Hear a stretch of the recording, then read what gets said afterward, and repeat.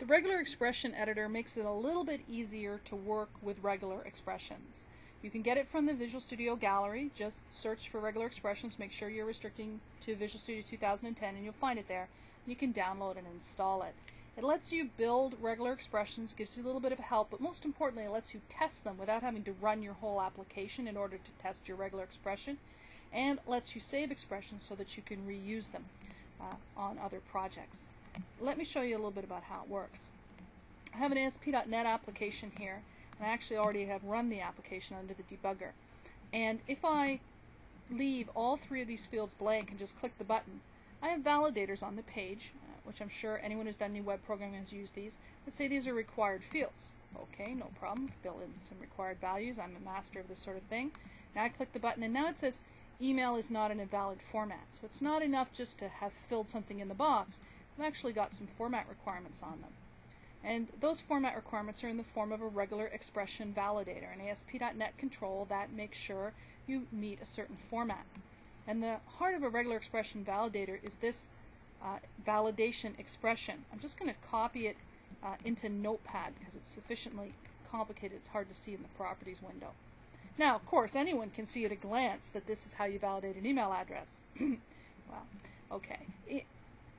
Regular expressions are hard to write and they're hard to read, and they are very powerful, but they're not exactly intuitive or obvious. There's all kinds of brackets in here that's doing some grouping, that's saying 0 or more of these and 1 or more of those. The backslash W's refer to word characters, which is basically letters and numbers. The @ sign actually means a literal @ sign. You have to have one in an email address and so on. Notepad's a horrible tool for building regular expressions in, only slightly better than this tiny little window. I didn't build this regular expression. This ... button built this regular expression for me because the properties window comes knowing certain kinds of regular expressions. Email address, German phone number, People's Republic of China social security number, okay, what have you. And someone sat down and made these expressions up, which is great. But now you may need to write a regular expression that validates a student number or an employee number or an order number or any number of strange strings of letters and characters and special punctuation that you use in your application. And it's really difficult to type it all into your code and then run your code, press F5, type something into the box, see if it worked or not, hit stop, change your code. That's awful. You want to have a much faster debugging experience than that. And so the regular expression editor, which is an extension for Visual Studio 2010, is a much nicer way to work with that. Now it's launched in a kind of an odd way if you're an ASP.NET developer, because the entire rest of the world makes regular expressions by actually creating an instance of the regex class. So if I make a new regex class, up will pop, just pull it where you can see it, this regex editor. And I can work with this to try to refine or test a regular expression I'm working on. So I'm going to paste that same expression in that we had in the clipboard buffer and hit the More button so we get some place to work.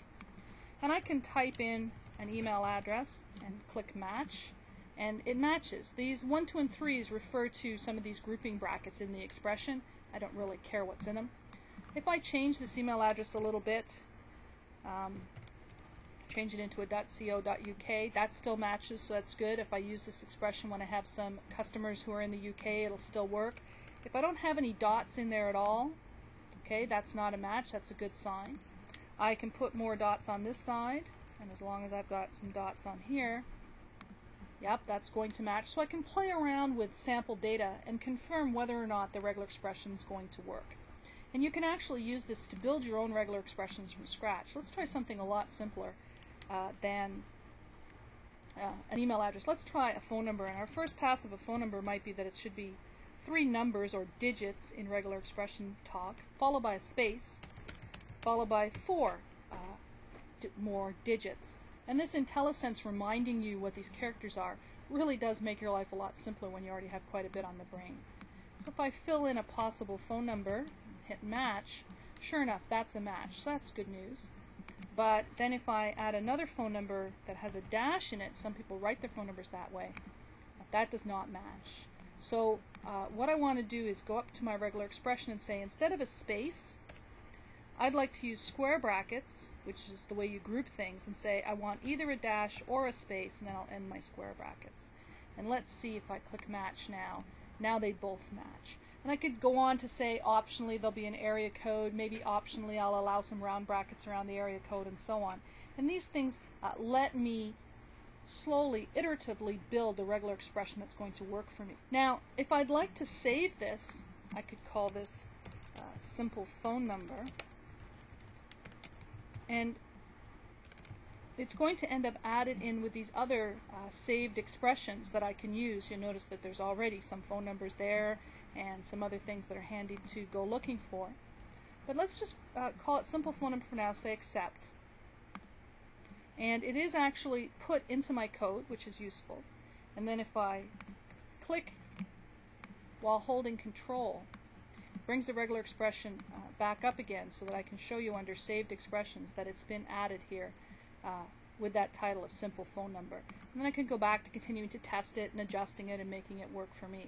So this is a very powerful way for you to start building in regular expressions into the code that you're writing without having to be a regular expression expert. You can explore, find your way around until you get one that works for you, and then you've got all that power in your application.